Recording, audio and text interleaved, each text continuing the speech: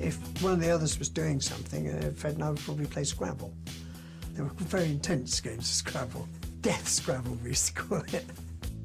Brian got the biggest single Scrabble score for one word I've ever seen. What was it, Rod? It was lacquers, and it was 168, which is quite impressive. Because there was a triple word in there, and all the tiles were gone. Bastard! Yeah. Freddie was very upset about that. Yeah. Freddie never forgave me for that, really, because Fred had this habit of putting one little tile down. If I put this little tile down there, I get this and this and 130. It's like, and we say, Fred, that's not a word. But he would say, yes, N, of course, N is a word. E-N, you know, and it's he would... a printer's measure. See, Freddie did graphic design at Ealing, didn't he? And one of his projects was advertising. They were supposed to come up with slogans.